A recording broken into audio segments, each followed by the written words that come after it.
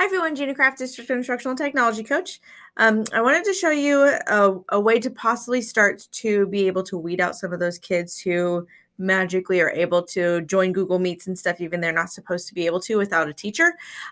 Google's kind of rolled out a couple of different things to help with this, and hopefully this will just kind of help curb some of that and permanently close down some meetings. We're going to see two different screens as we're doing this. You're going to see my screen. So up here in the top right-hand corner, you're going to see my picture. And then bits and pieces of this will be from a student account. So it'll look a little bit different so you can see both aspects to it. So I'm just going to go ahead and start a new meet. Just going to put craft 1 and join. And this will look just like it always has. I'm going to turn off my camera though, so we don't have my camera in multiple places, and click join now. And then we can obviously see here's our information. Okay, so we have these host controls over here. It's this blue shield. When we click on that, that's going to pop up your different options. So by default, quick access is turned on. If you first turn this off, then this is going to show when it's turned off, everybody who isn't invited to your meeting must ask to join, including people in your organization. So if you're using just a code, like I use Craft1, this will require that anybody who puts that code in, I have to manually put in and say, yes, you can join. Now, this might be, obviously there are positives and negatives with this. This is going to be overwhelming when you have lots and lots of kids that are trying to join. However, it might help with moderating that specific step to ensure that if you are not in here, then nobody else can get in here. And as well, if you're not in here, then nobody else could somehow get your host controls. Okay, now we're going to switch over to the student view. You can see over here that this is not my picture. This is a student account.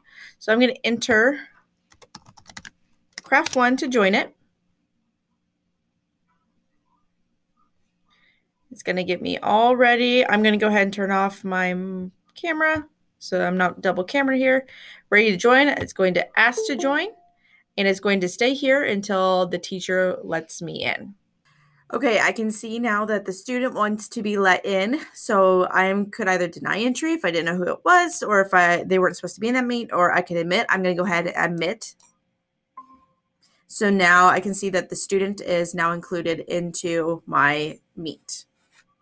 Okay, I can now see that I am in the meet. If I look over here in the bottom left-hand corner, I don't have any of those host controls, so I don't have any access to that. I do have this raise hand option, so that is kind of a new built-in feature that a student could use to raise their hand. And then I have the same settings that I would have with anything else. So nothing here is new, just showing that the student doesn't have any of those host controls. Now I might be done with my meeting, and I want to help ensure that students cannot get back on this meet when I'm not here.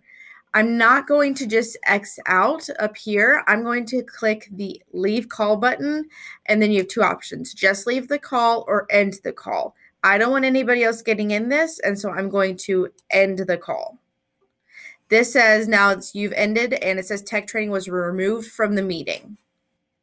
Okay, so I know I've been booted out of this by the instructor, but I want to rejoin this.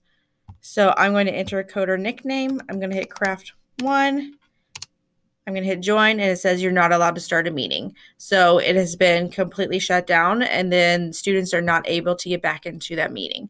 So this might hopefully be helpful and help kind of curb some of that unwanted behavior that we're seeing.